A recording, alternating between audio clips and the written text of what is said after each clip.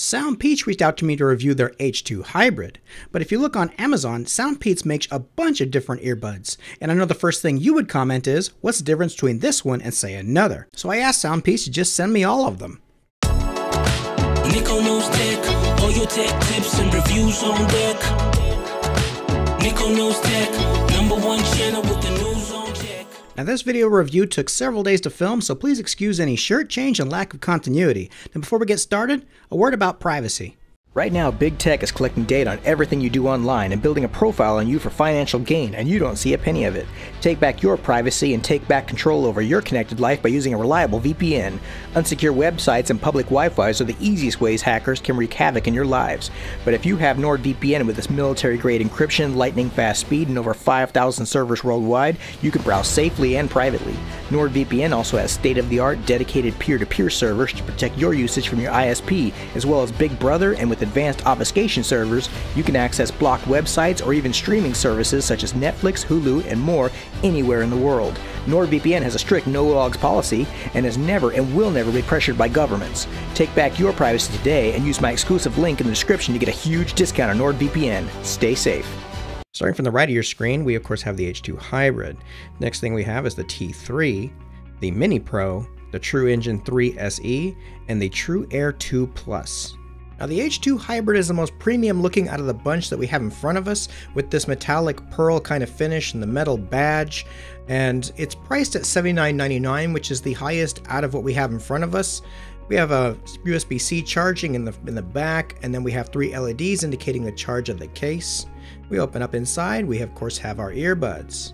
Now, unlike any of the other earbuds that are currently in front of us, the H2 Hybrids feature a dual driver system. So there is one balanced armature driver, and then there's one dynamic driver inside. So you have that balanced armature to handle highs and high mids with detail and accuracy, and then that dynamic driver to provide bass and low ends.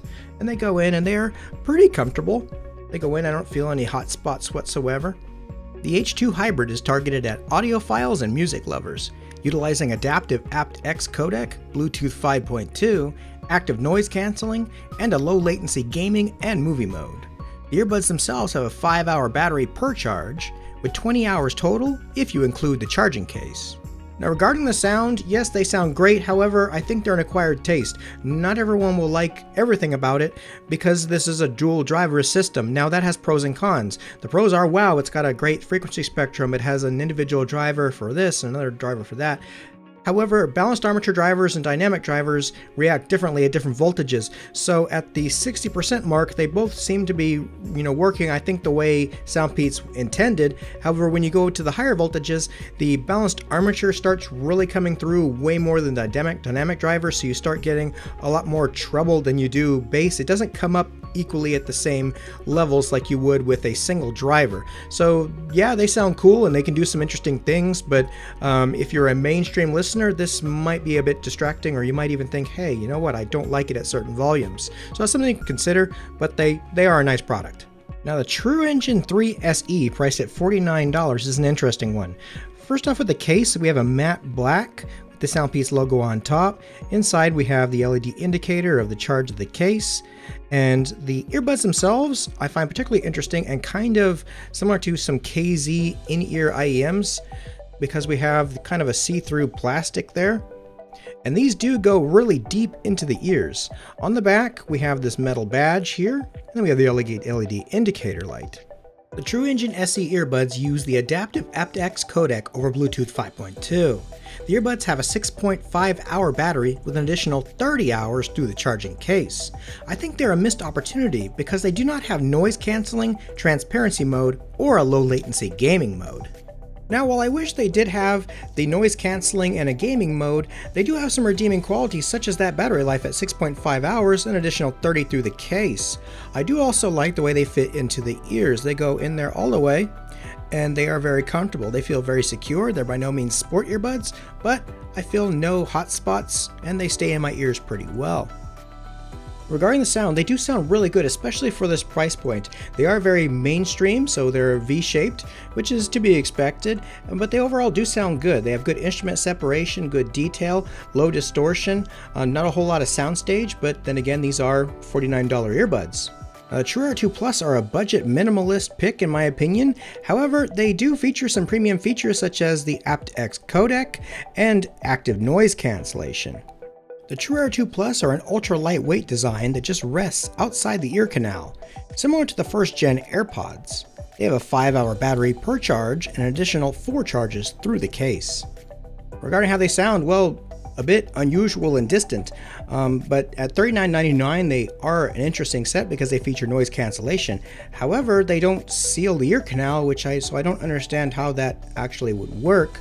And the distance created by them sitting right here did give some kind of soundstage to it, but overall I didn't find them to be a real premium sound. I had to say it. Now, the T3 Wireless stood out to me as an overall good value for most users, mainly because it has AI clear call feature, which is going to enhance the sound quality of your phone calls. A lot of earbud manufacturers would go all about the LEDs and the features such as noise cancellation and battery life, but they completely forget that a lot of users are communicating on the phone with them, and so I find that to be a good feature. Unlike the other options in this video, the T3 uses the AAC and SBC codecs instead of Apt-X. While this won't affect users unless they are trying to listen to lossless music, it may be something to consider. The T3 features active noise cancellation, transparency mode, and a 5.5-hour battery life. They can be recharged to the case 2 times. Now, regarding the sound, these have big dynamic drivers capable of producing a lot of bass. If you like bass, these might be for you. It doesn't overpower the treble too much because it is V-shaped, so you have the treble boosted over here and the low end boosted over here. So very mainstream and overall pretty good quality too. And finally, for my pick, best overall, the Mini Pro. The Mini Pro, priced at $59.99 before coupon, really surprised me not only in its sound, but also in its features. The Mini Pro were actually featured in Forbes magazine as, quote, a real bargain, and it's easy to see why. Featuring Bluetooth 5.2, Apt-X codec, ANC, transparency mode, low latency gaming mode, clear calls, as well as a 5-hour battery life with ANC enabled. With the case, you can get a total of 21 hours. And overall, I really like the Mini Pros. They go in so easy, they're nice and comfortable. They go in, they stay secure, they're not too obtrusive. The features such as noise canceling and transparency mode, clear call, overall they're a winner. They even come with this nice small case that just fits in the pocket so nice.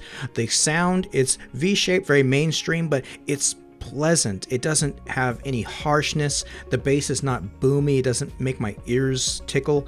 It's tight and punchy on the low end. It does have some sub bass. It doesn't have quite all of the dynamics of the H2 Hybrid, but then again, it's a single driver. But it's just overall a good sound. There's good definition. So you have the treble all in the right places, the mids in the nice places, and then you have that punchy bass. Overall, I really enjoyed the Mini Pros. And congratulations on making it to the end of the video. I hope you found this video helpful. You can find all the links to these products in the description. If you like this video, please click like and consider subscribing. You can also follow me on Instagram, Twitter, and Patreon, and I shall see you next time.